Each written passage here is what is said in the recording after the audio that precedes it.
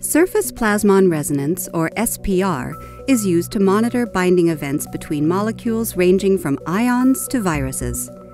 This technique allows you to observe binding and measure kinetics, affinity, specificity, and concentration without any need for labels. Biacore T200 is designed for ease of use and exceptional sensitivity. In Biacore systems, molecular interactions are monitored on a removable sensor chip by the surface plasmon resonance detector. Samples and reagents are held in removable racks and are delivered to the chip by a microfluidic system that uses very low volumes of sample, down to a few microliters. In addition, the microfluidic system supplies the sensor chip with buffer from the buffer bottles and delivers waste liquid to the waste bottle. The operation of the instrument and the data collection and evaluation is handled by intuitive software. Let us show you how it works.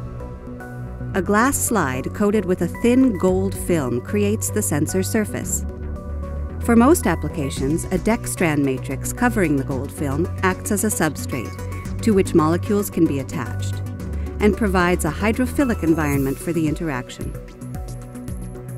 Other matrices can be used to attach specific types of molecules.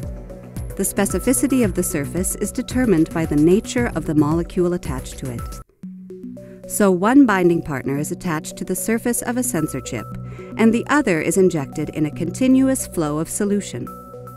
Whatever the nature of the molecules involved, we call the attached interacting partner the ligand, and the partner in solution the analyte. Biacore uses the phenomenon of surface plasmon resonance to detect biomolecular interactions as they happen. SPR causes a reduction in the intensity of light reflected at a specific angle from the glass side of the sensor surface. As molecules bind to the sensor surface, the refractive index close to the surface changes, altering the angle of minimum reflected intensity. The change in SPR angle is proportional to the mass of material bound.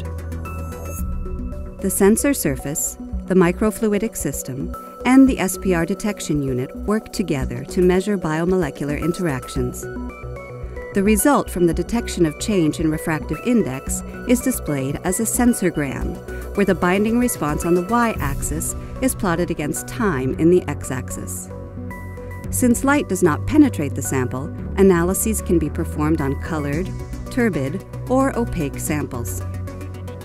From studying the shape of the sensorgram produced, binding yes or no, specificity, affinity, kinetics, and active binding concentration can be determined. The sensorgram provides real-time information about the entire interaction. This means that in a single SPR experiment, you have now obtained a wealth of information about your binding, which helps you understand the dynamics of the interaction or to quantify your analyte. And all of this without using labels.